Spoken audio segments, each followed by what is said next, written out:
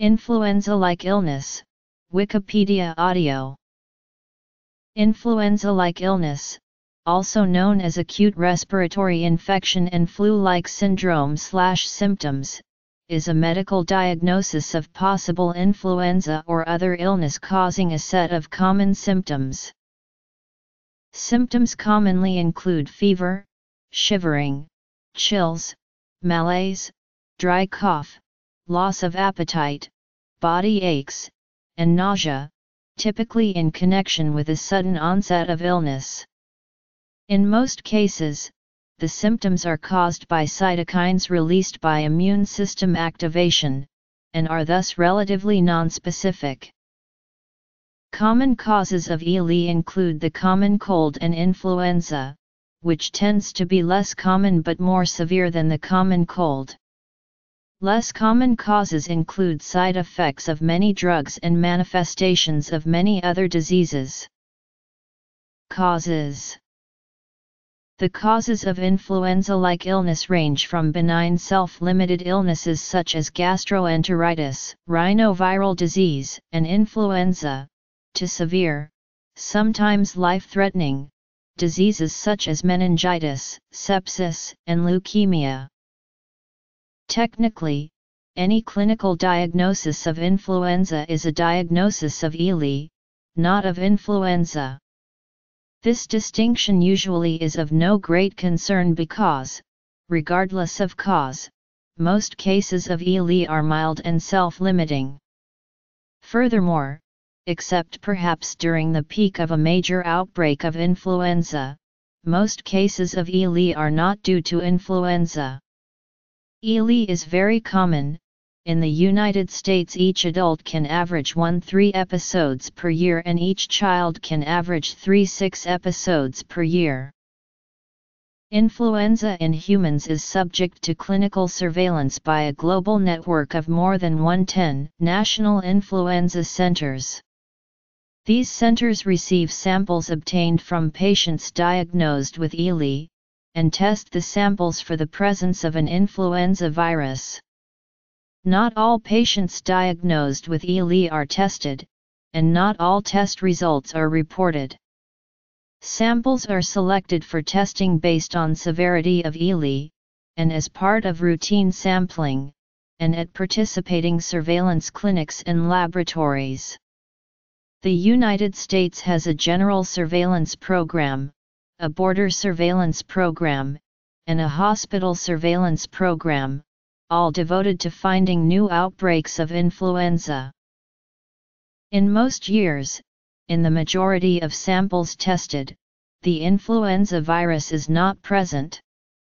In the United States during the 2008-9 influenza season through April 18, out of 183,839 samples tested and reported to the CDC, only 25,925 were positive for influenza. The percent positive reached a maximum of about 25%. The percent positive increases with the incidence of infection, peaking with the peak incidence of influenza. During an epidemic, 60–70% of patients with a clear influenza-like illness actually have influenza. Samples are respiratory samples, usually collected by a physician, nurse, or assistant, and sent to a hospital laboratory for preliminary testing. There are several methods of collecting a respiratory sample, depending on requirements of the laboratory that will test the sample. A sample may be obtained from around the nose simply by wiping with a dry cotton swab. Infectious diseases causing ELE include malaria, acute HIV/AIDS infection, herpes, hepatitis C, Lyme disease, rabies, myocarditis, Q fever, dengue fever, poliomyelitis, pneumonia, measles, and many others. Pharmaceutical drugs that may cause ELE include many biologics such as interferons and monoclonal antibodies. Chemotherapeutic agents also commonly cause flu-like symptoms. Other drugs associated with a flu-like syndrome include bisphosphonates, caspofungin, and levamisole. A flu-like syndrome can also be caused by an influenza vaccine or other vaccines, and by opioid withdrawal in addicts. Influenza-like illness is a nonspecific respiratory illness characterized by fever, fatigue, cough, and other symptoms that stop within a few days. Most cases of ELE are caused not by influenza but by other viruses. Less common causes of ELE include bacteria such as Legionella, Chlamydia pneumoniae, Mycoplasma pneumoniae, and Streptococcus pneumoniae. Influenza, RSV, and certain bacterial infections are particularly important causes of ELE because these infections can lead to serious complications requiring hospitalization. Physicians who examine persons with ELE can use a combination of epidemiologic and clinical data and, if necessary, laboratory and radiographic tests to determine the cause of the ELE. During the 2009 flu pandemic, many thousands of cases of ELE were reported in the media as suspected swine flu. Most were false alarms. A differential diagnosis of probable swine flu requires not only symptoms but also a high likelihood of swine flu due to the person's recent history.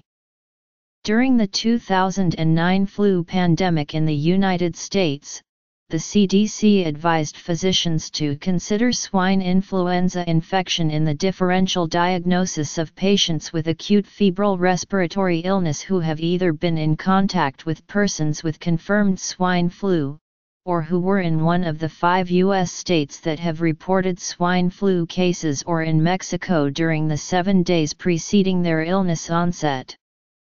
A diagnosis of confirmed swine flu required laboratory testing of a respiratory sample. Influenza. If a person with ELE also has either a history of exposure or an occupational or environmental risk of exposure to Bacillus anthracis, then a differential diagnosis requires distinguishing between ELE and anthrax. Other rare causes of ELE include leukemia and metal fume fever. ELE occurs in some horses after intramuscular injection of vaccines. For these horses, light exercise speeds resolution of the ELE. Nonsteroidal anti-inflammatory drugs may be given with the vaccine. Other causes. Diagnosis. In rare cases. In horses,